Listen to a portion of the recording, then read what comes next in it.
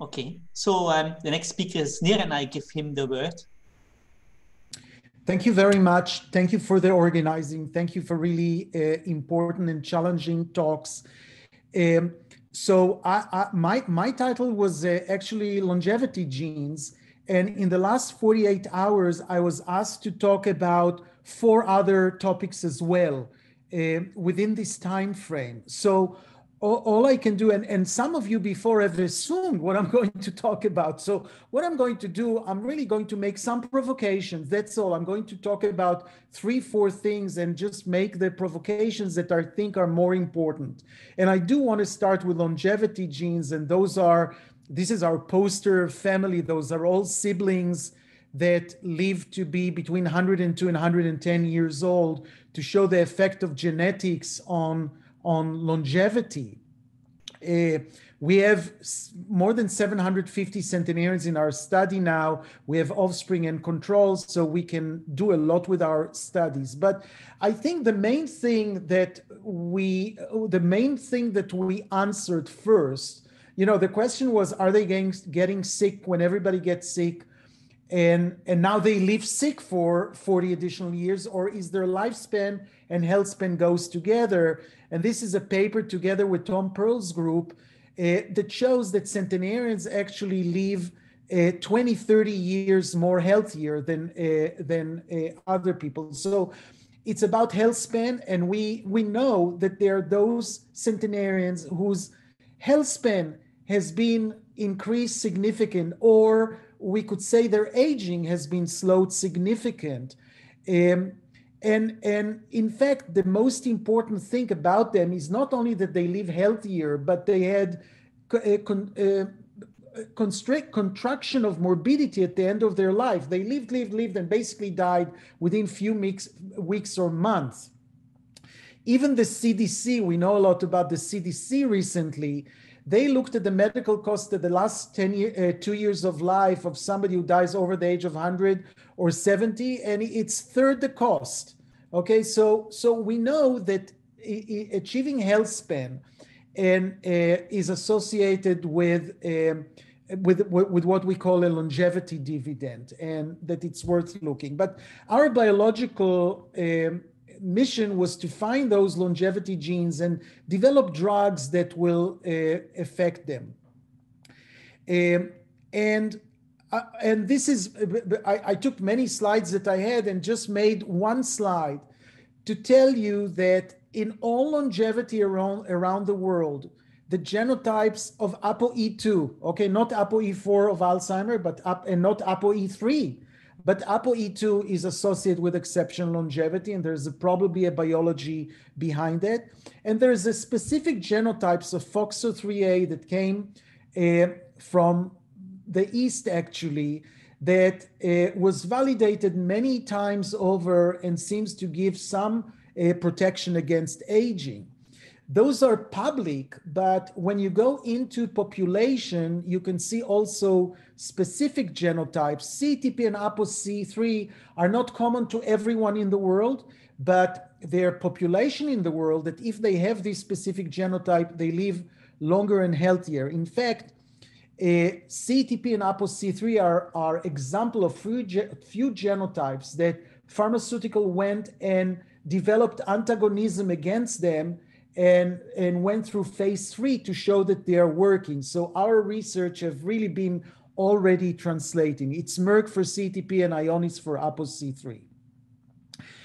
One of the mistakes that people have is that they think that, well, there's one longevity gene for everybody who lives above age 100. And in fact, where the research is and where we are at is that it's not about a common genotype. It's about clusters of genotypes in our population that have a functional consequence, and look at them and see how they are related to aging and longevity. Just as an example, 2% of our centenarians have functional mutation in the IGF-1 receptor.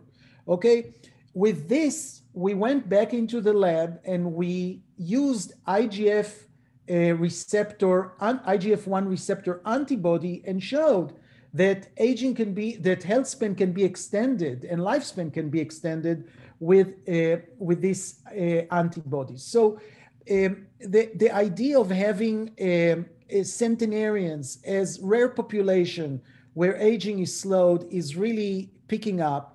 And in fact, Regeneron and EHA are going to announce soon launching a project of getting 10,000 centenarians, hopefully from all over the world, in order to get just more statistics, more power, and finding everything important that we can find about this population.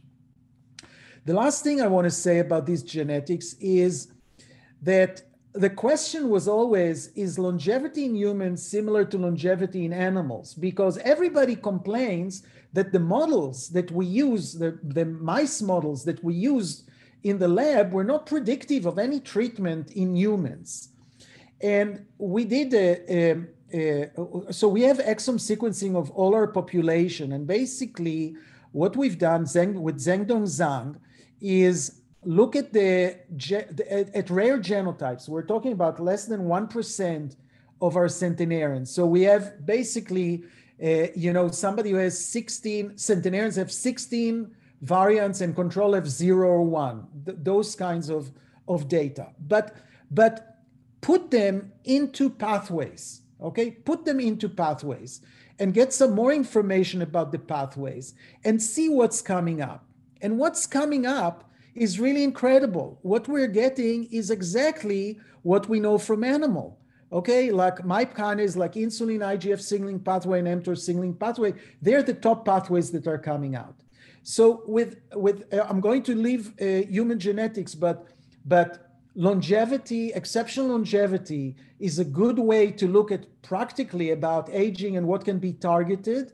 And yes, when we're doing those studies, we are getting the results of the animals because our whole concept was that aging is conserved. Okay, I'm moving out to make a comment about biomarkers. And remember that the most important thing of biomarkers is that they change with treatment. And the sooner the change, the better. We don't want to wait months or years for a biomarker to change. We want to do study that we will get result immediately and know what's going on. And this is limitation in many ways of the methylation. The methylation in our hands is very stable. It doesn't go that fast. And actually the studies we saw, the only good example of 9 people, but the studies are not really that great, or they cannot be the only thing we trust. And what we did is we collaborated with Somology on our study, and never mind the technology, but we're measuring 5,000 proteins in 1,000 people between the age 65 and 95. And we're basically asking what changes between 65 and 95. We had a Nature Medicine paper collaboration with other groups that looked at all ages, but you know what? Everything really happens between 65 and 95. We have 2 additional aging cell papers coming out soon about this proteome. But the bottom line is, this is a volcano plot. I'm not going to educate you too much, but those hot lava plot, the reds, if they're going high enough, this is the p-value. So we're talking about 10 to the minus 80. And if they're going far enough, like with BNP, that's how effective it is. And what we see is that we have lots of significant proteins. And as Josh said before, those proteins, some of them may be cause aging, but some of them might be protective against aging. And we have to distinguish between them. And here we found something really interesting and very relevant for a biomarker that change with treatment. When we do a pathway analysis, and there's many ways to do pathway analysis, on one hand, the most significant pathway is the insulin growth factor pathway. It's really interesting. But what you see here in reds are all breakdown products. There's breakdown of the extracellular matrix, of collagen, of neutrophil degranulation, of platelets degranulation. And at first I said, what is this noise? I don't learn anything from a breakdown programs. But then I realized, no matter how we're going to treat aging, we have to stop this breakdown. Okay, I think this breakdown is going to be extremely important proteomic markers, and we should show in therapy that we're stopping this breakdown no matter what we do. I think can be a major component of proteomics for aging. I would just tell you in our studies that those 1,000 people, half of them were people out of the community without family history of longevity, and half of them were people who are children of centenarians, and we showed that they are much healthier. And what you see here, you see that it's red here and much more white here because while our offspring had 585 proteins that were significantly changed, the offspring had only 235. In other words, they are still younger. They'll get there when they'll get to their biological age. And in fact, what we're finding with them is that they have 29 proteins that the others don't have. And some of those proteins seems to be protective against aging also. So there's a discovery part here. I also want to say something else that somebody said before, or one of the comments. Male have 600 proteins that are changing, and females have 250 proteins that are changing. The proteome of the women is much more stable, and we have to recognize that. We have to do age-specific in aging. There's no way around it, even when it comes to biomarker. And of course, we can build the clocks, and the clock that we've built showed that our biological age by proteomic is much better than chronological age and even frailty. So those are the kind of things that we want to know and want to follow. So this is the provocation about proteomic. They need to reflect treatment. We want to see fast effect of treatment. Proteomics are going to be important. Now, the challenge that we have, and that was mentioned before, is that aging is not known as an indication. And it's a problem. It's a problem because we need somebody to agree that aging can be prevented. That's the best we want to do, that aging can be prevented, and that there is an indication for prevention, and that pharmaceutical will jump up to the increasing number of biotechs and start collaborating and funding a lot of what's going on there. So can we do something about the regulation? And the answer is that we found a terrific tool to use, and this is metformin, because metformin extends a lifespan and health span in animals. And we recently showed, those are here, down here are all the hallmarks of aging. And we showed that no matter that when we looked at the literature, metformin seems to affect all the hallmarks of aging. Now, I don't really believe that in the sense that there's a direct effect. But it's common to every drug that you intervene, with sirtuin, with resveratrol, right? With rapamycin, with metformin. If you really target aging, you're going, let's talk about the cell that now is becoming younger. Well, you're going to fix lots of things. Okay, so at the end, you get a lot of effect, and we can argue which is primary and which is secondary. And I don't know what metformin is doing first, okay? But at the end, we can see the whole hallmarks of aging being affected. And that's why one of the interesting things about the hallmark of aging is there's the connectivity between them. We know that we target one and we approve the other. It's because we're doing something significant about aging. And of course, we know from both clinical and association studies that metformin prevent diabetes and prevent cardiovascular disease, that people with metformin have much less cancer, There's clinical study, one recent, that shows that people on metformin have less Alzheimer and less MCI or progression of MCI. And, I think it's really interesting from the UK, this study that showed that people on metformin who have diabetes and are obese and are sick to begin with have less mortality than people who were treating by the same doctors, the same pharmacies, who don't have diabetes. Okay, so you can see that you can actually measure metformin's effect on many outcomes or on a cluster of outcomes that include mortality. We are talking about a drug that's really cheap, safe. As I said, we're using it more as a tool because we need to repurpose a drug in order to just basically show that the concept that we have is working. And the way that we're going to do it is we're going to take people between 65 and 80 years old. We don't care what diseases they have and what diseases they're going to get. That's not the point. We're saying no matter what you have, we're going to, if you're on metformin, it's going to get later. You're going to get it later. So there are 3,000 people, half of them are on placebo, and we have clinical outcomes that the FDA want, and we are supported for the biomarker part by the NIA grant.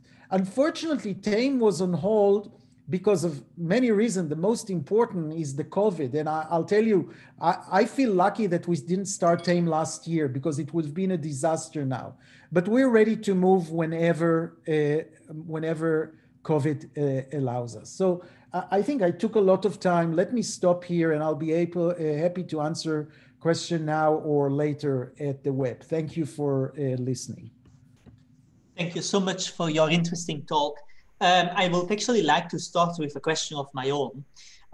So you published a paper in Nature Medicine last year showing that the plasma changes in the proteins happen in like these 3 waves. And I wonder if you have any idea of what could be the reason it happens in waves and not in a more continuous fashion. Yeah, so that's a great question. Look, I don't see aging as linear. And we have to know that, when we're talking about walking speed or, hand grip and stuff, this is going to be stable for lots of decades, okay? Much more stable than what happens between 65 and 80 years old. So I don't think that aging is linear.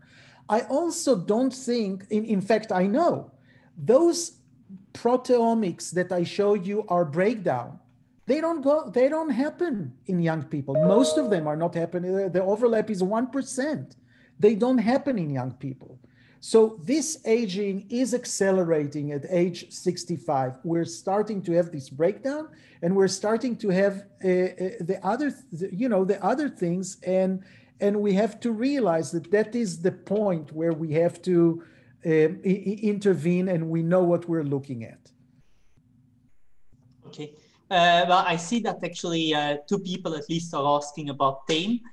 So do you have an idea when it will start? Will it be immediately after COVID is controlled? It's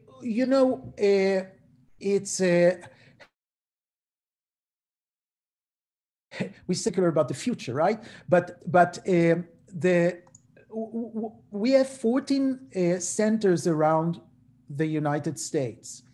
And in my view, the New York, the Einstein and the Harvard Center are kind of ready to go. We're starting to open everything, so it is possible that we'll stagger, but we want to start.